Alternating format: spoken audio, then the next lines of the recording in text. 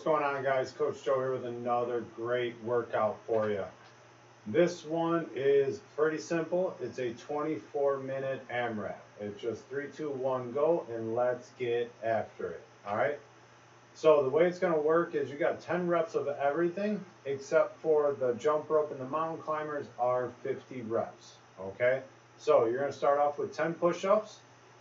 Be strict with them. Try to be in a good, strong push-up position as we're doing it. All right. Try not to modify too much if you're able to do a regular push-up, even if it slows you down a little bit. All right. After that, it's 2-point rows. So big thing is we're in a good bent over position, squeezing those shoulder blades together behind us. Stability ball leg curls or TRX leg curls, whichever one. If you got multiple TRXs, you can do that. If you have to go slider leg curls, you can do that too.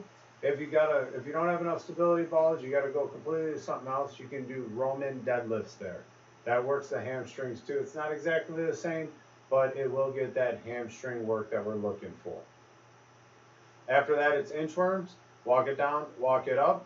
All right. After that, it's goblet squat, front rack position, down and up, and then finally mountain climbers, 50 total and 50 jump rope total.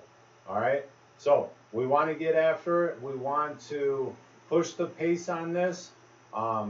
Lightweight if you need it, but time to just get after it.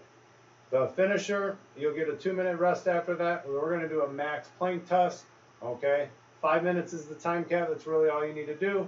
So if you can hold it all 5 minutes, great. If not, you'll hold it as long as you can and then just keep working it as you go. That is the framework.